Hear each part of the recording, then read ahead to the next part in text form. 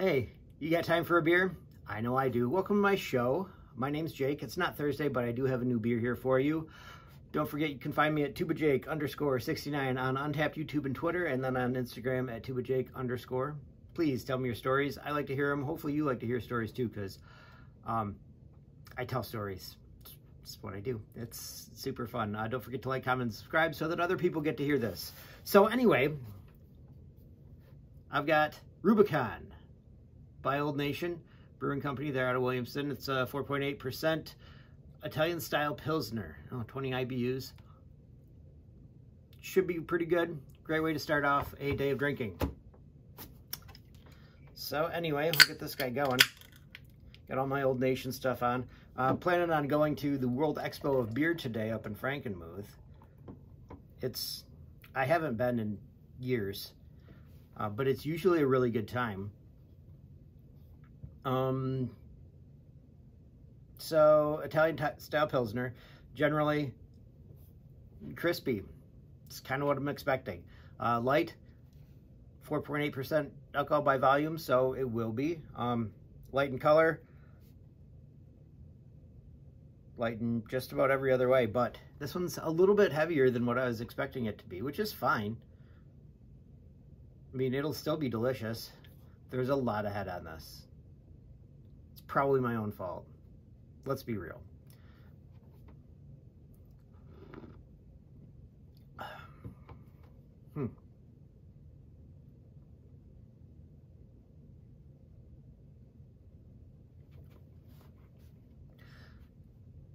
So,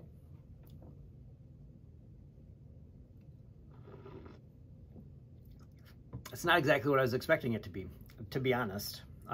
I was expecting something a little bit less hoppy. This one's hoppy, like super hoppy. Not that I'm complaining. It's good that way. Don't fall over. Just right. All right.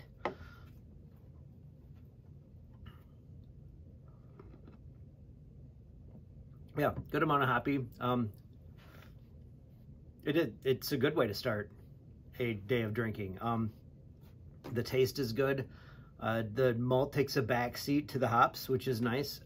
Also kind of strange because it's only 20 IBU, which the International Bittering Unit I don't know, it's a scientific measurement that's difficult to explain just by taste. But say something like a 120-minute Dogfish Head, that's got a lot more IBUs than 20.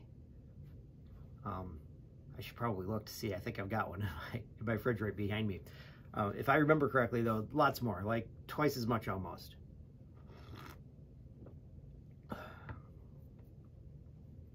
But just the right amount of hops to the amount of malt that's in here makes it taste real good. It's light, so it's kind of it's dry too, which kind of thirst quenching, kind of makes you want to have another drink, which is perfect for what these are.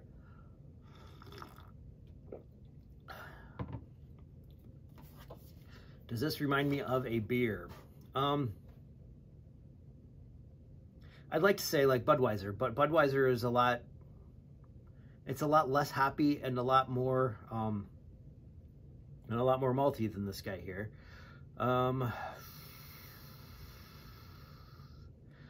Maybe a Pilsner Urquell. It's been a long time since I've had one, but I remember that being a little bit more hop forward.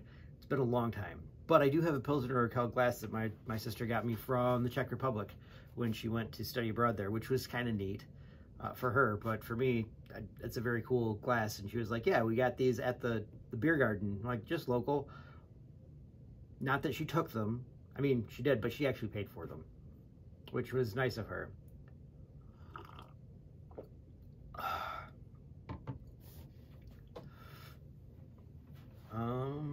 A story that this reminds me of.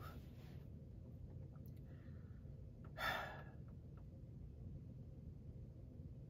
mean, all the beers that taste like this, to me, remind me of going different places and doing different things. It kind of reminds me a little bit of tubing, which tubing is super fun if you've never been. I'm talking about like floating down a river. Some people call it floating, which is fine. You float down the river in an inner tube, and it's super fun. You're gonna need at least 2 inner tubes because you need to have one for the beer and then one for yourself. And then everybody else gets one because you've already got one for the beer. So that's helpful, I guess, right?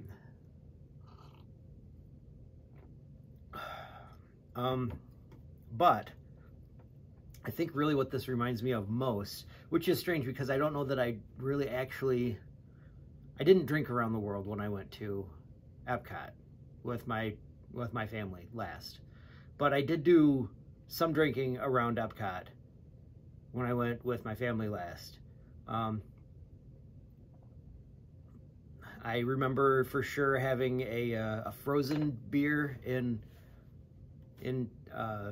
Japan, which pretty much tasted like this, but it was frozen. It was thirst quenching and cooling, which was nice because it was August in Orlando. And then wine and cheese I think we were still at the same spot, but like Italy and Germany were right in there together for their wine pairings, which was good. And that was hanging out with my brother-in-law and my sister. This was before children for them. So, you know, carefree. Oh, also this is very carbonated, which is nice, but it's going to make you burp a lot. Trying to think of other places that I actually had a drink. I do remember that I was not feeling very well at that point in time. Like I had a solid runny nose, because you know that happens when you work super hard. Because I was probably on for 10 days before I went on that vacation. When we went on that vacation, and then had the 10 days off, and then was probably getting ready to go for another 10 days. I do know that I did go to the parks, but it was to eat.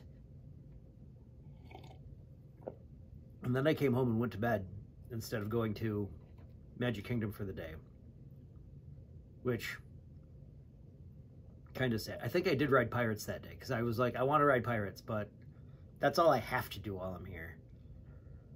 And I've got other stuff going on, and I want to feel better so that I can do the other stuff that I want to do tomorrow. So I did. Actually, I think that was before that I got sick. No, wait, I got sick after. Like, I was not feeling well the day that we went to Universal. And then everybody else went and hung out with the guy that we know that's down there, with Puba. And they all had a really good time. But I had to go, or I wanted to go, was going to go to the Keys of the Kingdom tour with my dad. So we got to go, like, under the Magic Kingdom and around and see different stuff about. I think we went to Haunted Mansion and saw stuff there, backstages at different places. It was really, really fun. Very informative. Whole bunches of interesting things. And then the day after that, I decided that I was really sick and couldn't do a day in the park, so I didn't. Well, I went and got food, and then I stayed in the hotel room after that. Rode back by myself. Super sad, right? But it was still a great vacation.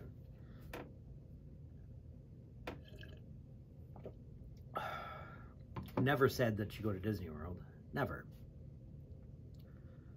As far as I know. I'm sure there's somebody that's had a bad time at Disney World. I just don't know. Well, I mean, I know how you could do that, but I don't know. I don't want to think about that. I mean, the rest of it was probably good, right up until it was not.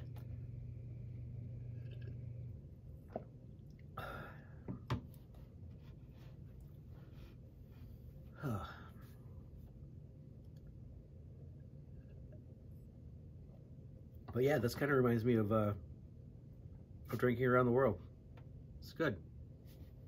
Real good. All right, so I've got a quote for you. This one is from Tina Fey, star of Screen and Screen. She's done some movies and then, you know, Saturday Night Live. She said, whatever the problem, be part of the solution.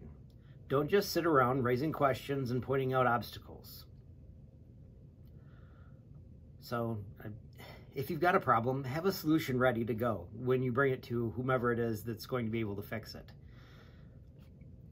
Ask for help. Don't complain about it. It makes life go so much smoother when you can figure out your own problems or figure out other people's problems too. Anyway, don't forget you can find me at tubajake_69 on Untapped YouTube and Twitter, and on Instagram at tubajake_. Don't forget, I like to hear your stories too, so tell me your stories. I'll tell you mine. Don't forget to like, comment, and subscribe so that everybody else gets to hear this, because when you like, comment, and subscribe, then more people get to see it. I think that's all I've got. I'll see you next time when you got time for a beer.